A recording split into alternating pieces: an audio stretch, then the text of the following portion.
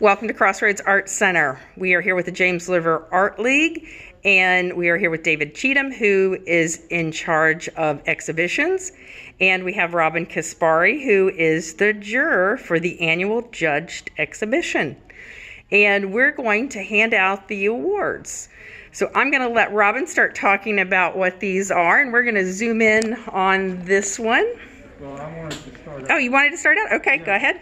They explained a little bit about James River Art League. It's an organization of over 130 member artists and throughout Central Virginia. Our goal is to encourage the creation, appreciation of visual arts. We provide our members, artists, with motivation, association, and education through the programs that we provide for the artists, such as the one here at Crossroads. Robin Caspari is an oil painter living, working, and teaching in Central Virginia. Her paintings hang in prestigious collections throughout the country.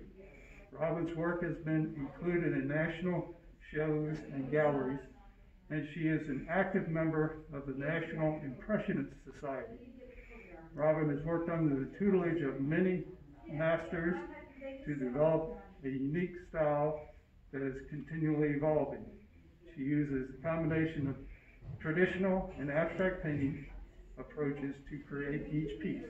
And we thank her for judging our show today. Yay. Now. Hi, thank you for having me. This show is amazing, and I really wish that there was more awards that I could give out, because out of the 56 paintings, every single one of them had a great quality that is very worthy of a piece of art to hang on your wall. So it was very difficult to whittle it all down. So we will start with our honorable mentions. First honorable mention is Donuts by Gwen Parker. I was just automatically struck with the movement of this piece and her command over the figure. And her command over fabric. I just thought it was lovely to keep a movement, so I thought it was worth noting. Perfect. Okay. Where to? Oh, yep. Put the award on. There we go. Great. Over here.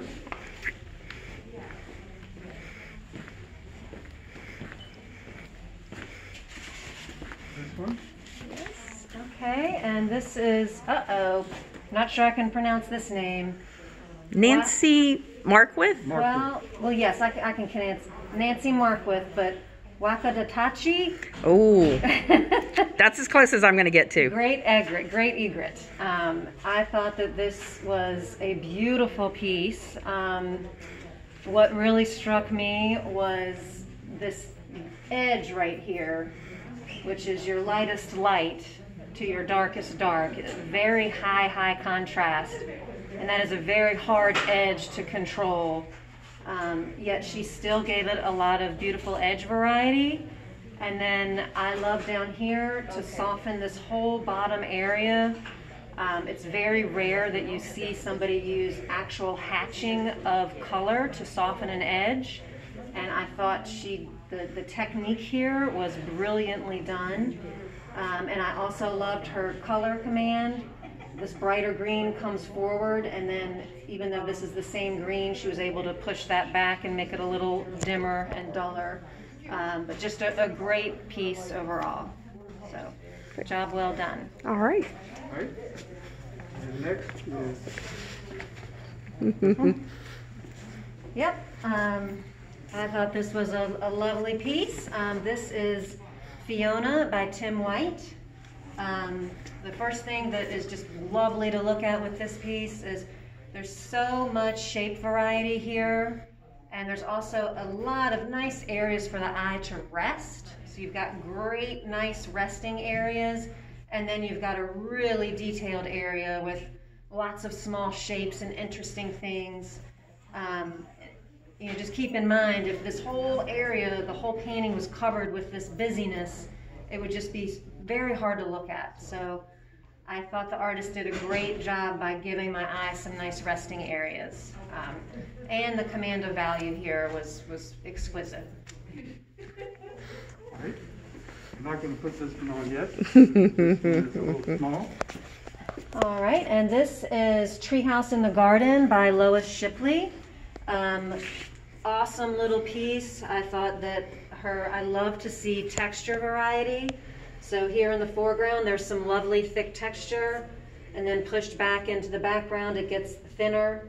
So you can really get that feeling of in the foreground, committing to the background. She has some nice bold actions of contrast in here. A great mid-key, and all of her shapes are interesting and different from one another. Thought it was a great little painting. All right. Hold off on this one as well. Okay, this is Into the Light by Janine Orr. This is a very hard key. You've got white going all the way over into black. It's a low major key, very hard to execute, so I was very impressed by that. She's got the major key going in the background, but she's also got the major key going in the foreground, so she had to really juxtapose everything. And then I also love this flat area, gives your eye somewhere to rest, and then there's a lot of busyness up top, and a lot of great texture going on here as well. All right, back here.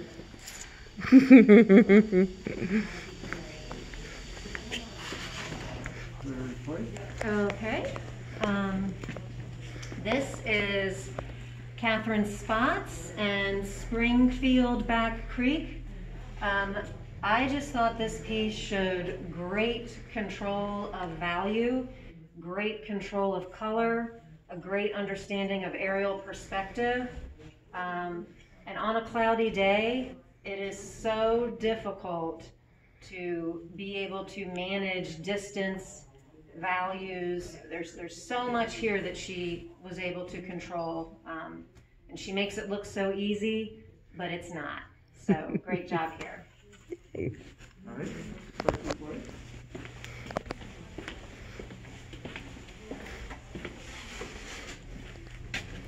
Okay. This is Renee Gleason and Roses in a Silver Pitcher.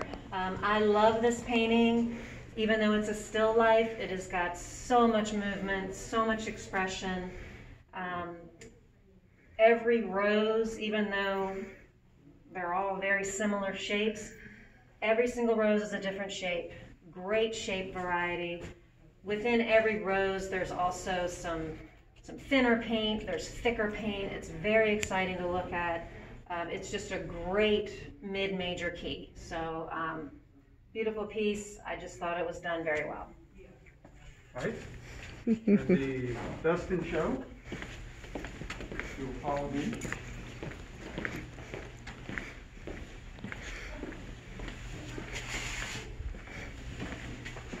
All right, and this is Nancy Foley and Ladies Luncheon.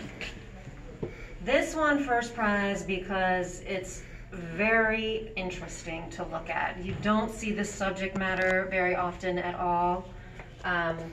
Again, you've got a lot of busyness up here, a lot of very interesting variety in shapes, and then you've got this nice area to let your eye rest. It's very important. You've also got high contrast, which is very hard to pull off. Very dark key, very light key. So I would say this is a high major key. These wine glasses, very easy to repeat boring shapes, but every single wine glass is a little bit of a different shape.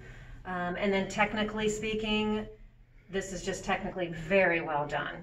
So congratulations. Yay. All right, thank you. And we want to thank the James River Art League for participating, and thank you again, Robin. And actually, Robin also shows at Crossroads Art Center, so you can come in and see the show and also see her work. So congrats. Join us Friday for the Facebook Live.